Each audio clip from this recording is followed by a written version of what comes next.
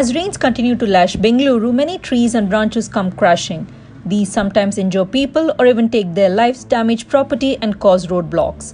The BBMP has deployed 28 teams in each assembly segment of Bengaluru to find dead trees, prune branches and attend to tree uprooting calls. As per sources, BBMP has cleared 500 trees since June across the city. Once in a year, it is happening every year. Whatever happened. Now we are increasing our teams level.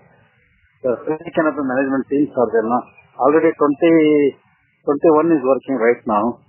They increased to 28. 28 for each constituency, MLA constituency, we engaged one team.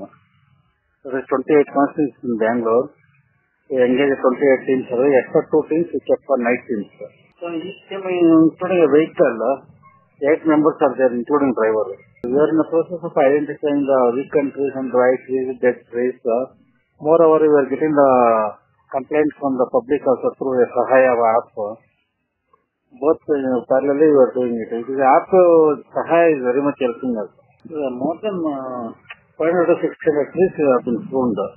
As per the Deputy Conservator of Forest, Rangnath Swami, the BBMP has already started to identify weakened and dead trees and have been attending to calls received through the Sahaya app. Steps like these should ensure lesser damage to life and property in Bengaluru, which is riddled with civic woes. We certainly hope so.